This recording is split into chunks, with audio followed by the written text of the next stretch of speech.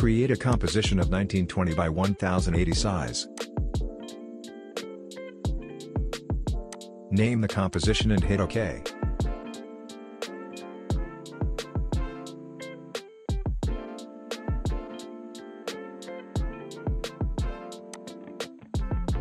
Import any screenshot of the MacBook and wallpaper or video that you need to insert and animate. Drag the screenshot to composition and scale it according to composition. Then change the position of the screenshot to fit the composition.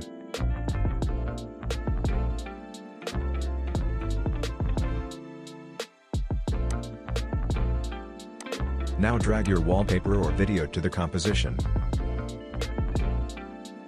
Scale it down so it looks like a new window opened inside MacBook.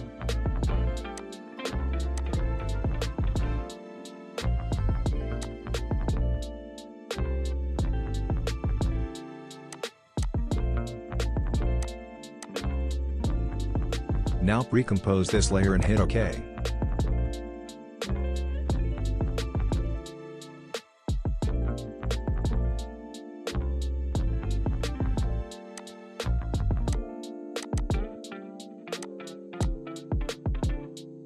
Open the pre-composition and again pre-compose the wallpaper/video layer inside this pre-composition. Rename this pre-composition as the target layer. Now create a new adjustment layer and place it above the target layer pre-comp.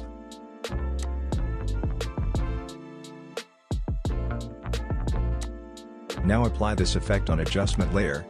Please download this effect from the link given down in the description. And boom, the animation is almost ready. We just need to tweak few settings for the final animation.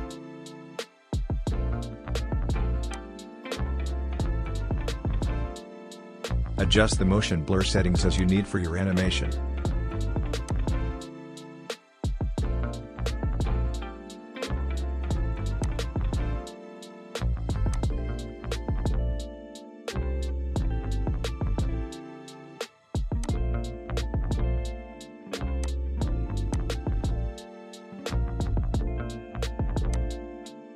It looks much smoother now.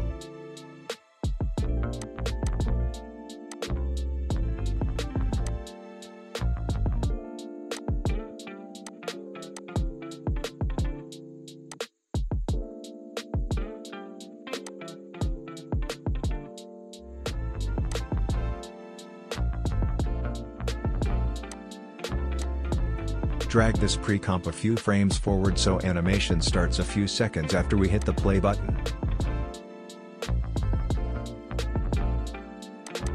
You can simply animate the end-to animation by following these steps. Cut the adjustment layer a few frames after the last keyframe and make a duplicate of this adjustment layer. Drag the duplicate a few seconds forward, right-click and select the time reverse layer. Now we have an end to this animation just like it started.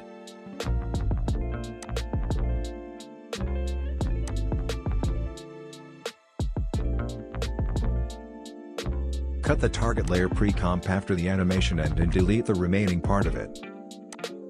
Okay, so the final animation is ready.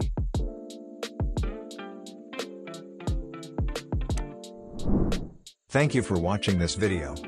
Don't forget to like this video and please subscribe to this channel for more amazing videos.